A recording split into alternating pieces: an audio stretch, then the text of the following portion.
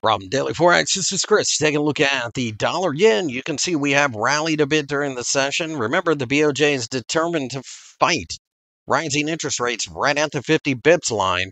So they are going to be printing yen. And if they have to continue to fight that, we're going to see a repeat of what we had just seen over the last year. On the other hand, if they let interest rates rise, which they really can't do because of the amount of debt, um, they've got a big problem. So, really, at this point, I think we'll have to wait and see how this plays out. The easiest way to look at this chart and to make a decision from what I am going to look at, it does take a bit of patience, and it is a big area. But if we can break out of this range, that'll tell you where the next 6 months or so goes, would be my guess. Until then, I think it's a lot of back and forth, and that's especially going to be true between now and New Year's.